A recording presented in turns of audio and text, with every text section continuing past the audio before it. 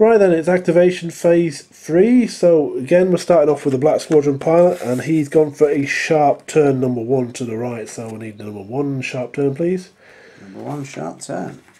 There you go. Okay. Oops. Can't catch, butterfingers. Oh, is that You've just clocked your own ship there, so no actions for that. No action for him. So move that out of the way. Next, it is Night Beast.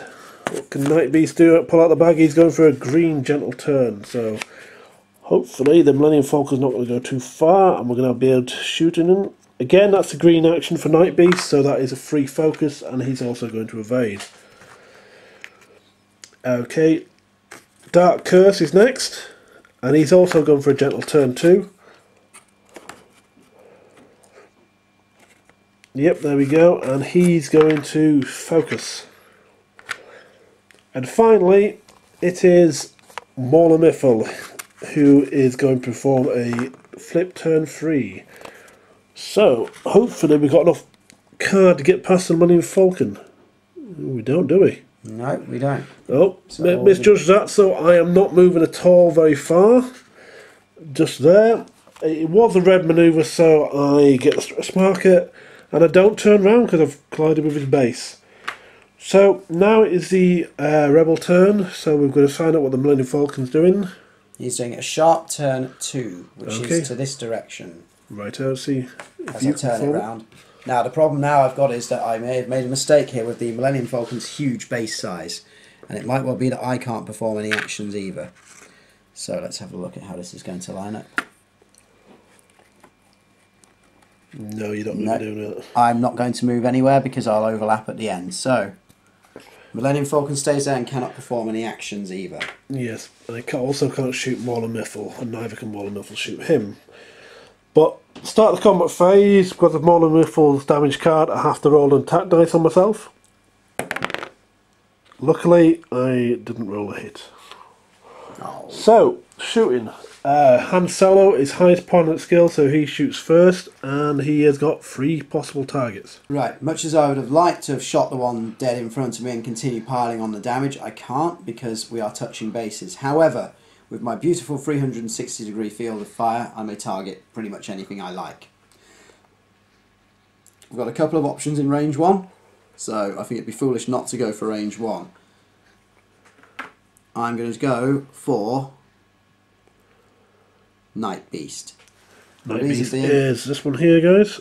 The reason being, I've used him myself in games. I know how much of a pain he can be to get rid of, so I better start early. Right. I have 3 attack dice, but I'm in range 1, so I have a 4th bonus one. Right here. I need a 4th bonus attack dice. Oh, so, prepared as always, guys.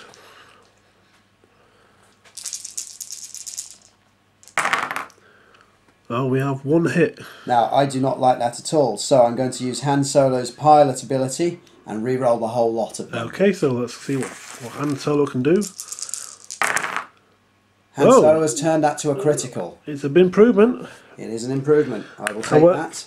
However, Night Beast does have 3 dodge dice, so doesn't manage to roll any dodges, but he does have focus, so we're going. Or he's actually got evade, so we'll spend 1 evade counter to cancel out that hit. What a shame. Yep. So it would be Mauler Miffle shooting, but he can't shoot because he's touching bases. Next, it is Dark Curse, and let's check the range, guys. Excuse my arm in a shot. Oops, get the green dice, green side up first. Oh, we're still at range 2, which means I've just got the 2 red dice. So that's.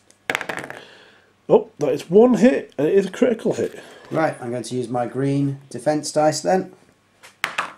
I have not defended it, which means I would take a critical hit card, which means face up. However, instead I'm going to discard the Chewbacca card, which says, when I'm dealt a damage card, I may immediately discard it and recover 1 shield. Very good. So that is now discarded. Chewbacca is gone, and I gain a shield back as well into the bargain. Fantastic. Well worth 4 points. Yep. Okay. Especially as that would have been a critical. Yes, indeed. Right then, next in the pecking order is Oh, it's Night Beast, and he is at range 1. So 3 dice this time. And he has, oh dear, for the Millennium Falcon, we've got 1 critical and 2 focus results. And I do have a focus card on him too, so I'm going to spend that to convert them into 2 more hits. So, we got 2 hits and 1 critical hit. Right, well let's see. 1 defense dice, which does not help me because I don't have any focus on. So I'm now going to lose that shield to an ordinary hit, as you have to cancel normal ones out first. And we've got 1 normal hit, so he deals 1 face down card, and 1 critical, so 1 face up. Let's take a look at the face up. This is a direct hit card, which is damage to the ship. This card counts as 2 instead of 1 against my hull. So that's 3 damage off my hull. My hull value was 8, but it's now 5. Oh dear. Millennium Falcon is trailing smoke now, and in a pretty bad way. Right then, and we now have also got 1 more ship to fire. We've got the Black Squadron pilot. He's just got arc. If we get over here, guys. Oh no, maybe not. Oh no, he doesn't have arc. My bad. No arc for him, so a narrow escape for the Millennium Falcon there. And we're next into planning phase, so we'll be back in a second. Right guys, we're back to activation turns. This is turn 4, so we're starting off again with Black Squadron pilot, and he's gone for a sharp turn 1. And hopefully we'll be able to perform this manoeuvre without getting too much in the way with Molar Miffle. So there we go. Yep. Oh, and of course I'm not. And now we'll go for focus. We're going to go for focus. We're going to beam brave. Right, next is Night Beast over there at the back. And I think, oh, that's not going to work, is it? Sharp turn 2. That's yep, here. that's right on top of the Millennium Falcon. I think you're going to basically hit its base. Yep. So you're going to bet that far. Yep, and we can stop there. No action from Night Beast. And then next it is Dark Curse. He's gone for a 5 forward. Next to you. Yep. If we can get the marker in there. Yep, there we go. And finally, we've got Molar Miffle from Pick the Card Over, and he's gone for a 2 straight forward. It's a green manoeuvre. Now, that I can't perform that because I'm already touching his base, but it is a green manoeuvre, so I can take the stress marker off. So, we're on to the Millennium Falcon movement. So. One other thing though, are you still under the effects of that damage card? Yeah, but that's the shooting phase. That's shooting phase, is it? Okay, interesting. My manoeuvre then for Millennium Falcon is a straightforward 4. As I don't have to worry about which way I'm facing to shoot at him. Am I going to be undone by my large base size this time? Nope. No, I think not. I'm home and clear there. Which is good, because I cannot do a straightforward 5 manoeuvre. I can only go 4. Here we go. Any manoeuvres there? Right, actions, let me see. Alright, that's the word of bent. I think, seeing as I'm taking an absolute hammering from the firing at the moment, I'm going to put an evade action on myself, which I've bought for 1 point using the Millennium Falcon upgrade card. Okay, so we'll be back in a second, guys, with the next shooting. Right then, it's turn 4 shooting. So, as usual, Millennium Falcon is shooting first. So who are you going for? I'm going to go for this one right behind me, which I believe is Dark Curse. Yep, so Dark Curse is the target of Han Solo's Wrath. Okay. So he's at range 1, so the extra red dice. So here we go. Oh, 2 hits and that's it. One of which is critical. Now I could re-roll a lot, but I think with that set of results, I think I'm going to leave it as it is. So Dark Curse is his 3 green. Oh, no dodge. So 1 of each. So gets 1 face down. So that's 1, and then 1 face up. So what have we got? Oh, reduce your primary weapon value by 1 to a minimum of 0. An action, roll an attack dice and a 1 of on a hit or a critical hit, flip the card face down. So we can resolve that to get him back shooting properly. So Now we're on to the Imperial shooting. Very luckily for the Millennium Falcon, there's only one ship who can shoot the Millennium Falcon, and it is in fact Night Beast, your bane. So, Night Beast, what range are we at? We're at range... range 3 just. So, 2 red for Night Beast. And he has 2 focus results and no focus on him, so no hits, and it's over to the next planning phase. Dan's memory failure roll.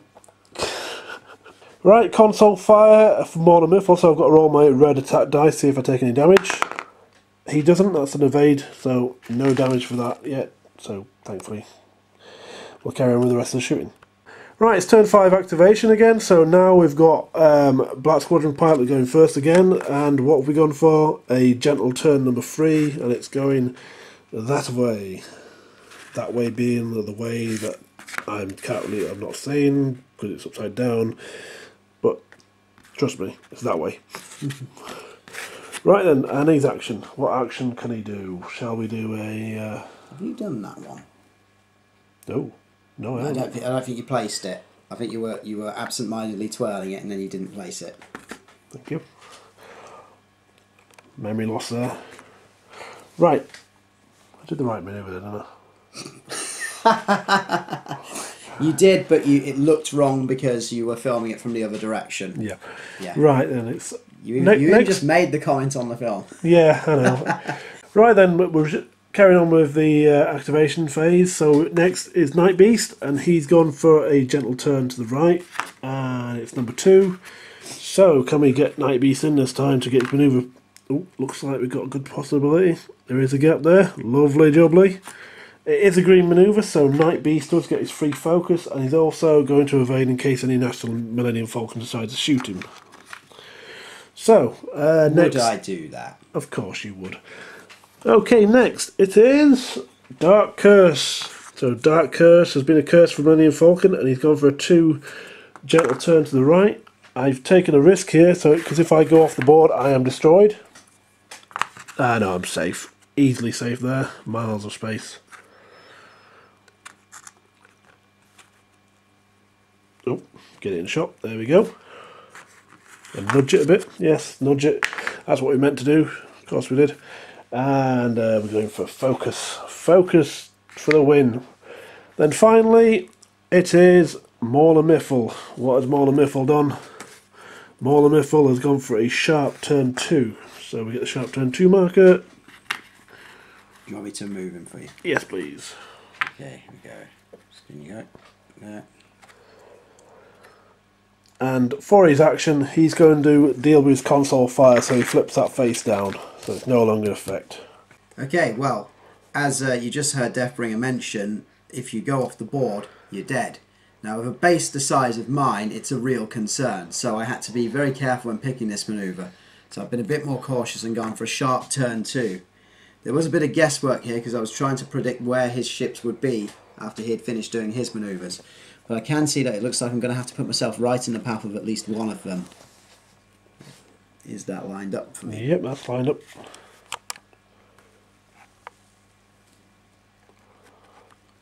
Very nicely done. Okay, now I'm allowed to perform an action.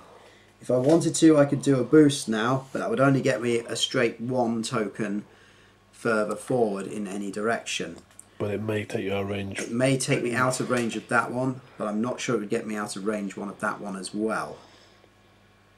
Let me think. It's only it's only 1, isn't it? I think instead I shall play an evade on myself, because Okay. I think I'm going to need it at some point. Evade marker placed. I'll be back in a bit with the shooting. Okay, it's my turn to shoot first because Han Solo has the highest pilot skill level. Looking at my options here, I've got one that looks like he's very definitely in range 1. I have one behind me who's probably in range 2, so no special bonuses. And then the other 2 who are most likely out of range and in range 3. As I want to maximise the damage I can, even though I don't think that this Black Squadron pilot that's right next to me has taken any damage thus far, I'm going to go for him because I can roll an extra attack dice. Okay. Okay. 2 hits. Two ordinary hits and a nothing and a nothing. I'm going to gamble and use hand solo to re-roll the whole lot. Okay, so we go for the entire reroll. If you've got it, why not use it? Oh. Oh dear, the gamble is not paid off. 1 hit. So we get the 3 green dice for the tie. Oh, nearly, very nearly, just 1 dodge though. So that's cancelled out. And onto the Imperial shooting. Highest pilot skill is Mauler Miffle over there, but he is definitely out of arc. Next is Dark Curse, again out of arc. And next we're on to Night Beast. Keep it in the fight. But what range are we at? Oh, is that range 2 or is that range 3? It's just range 3, guys. You can't just see it on the Falcon. That was good guesswork from me. Let me get the 2 red. 1 hit. I get a bonus defense dice. Well, he has got focus. So he's going to spend his focus to convert that into a hit. Oh dear. Bonus defense dice for being at range 3. Oh no. dear. However, I can spend my token So it's to avoid that. A fade token spent, 1 damage taken. 1 damage taken, so I now have an extra damage card on me. And lastly, is Black Squadron pilot, the rookie of the group, is going to unload on. Probably kill me outright because it's a rookie pilot. So extra dice. Oh, 2 critical hits. This is not looking good. Not looking good for the 1 Falcon. defense. And not evaded, so Doesn't help me at all there. 2 So, 2 criticals. 2 critical hits. Take them both. I'm going to turn them at the same time and see all the bad news. Here we go. Minor hull breach. After executing a red manoeuvre, I have to roll a 1 attack dice. And if I get an explosion, I suffer 1 damage. And another one hitting the ship. I cannot perform the actions listed in my action bar. And there's another action listed on the card. Roll 1 attack dice, and on a explosion result, flip this card face down. So I can get rid of this, Yep. but I do risk taking damage. So at the moment I may not perform any of my actions. I may not perform a dodge action, I may not perform a target lock, and I may not perform focus. I also may not use boost. Okay. That's end of turn 5, guys, so we're back in a second after we've done our planning.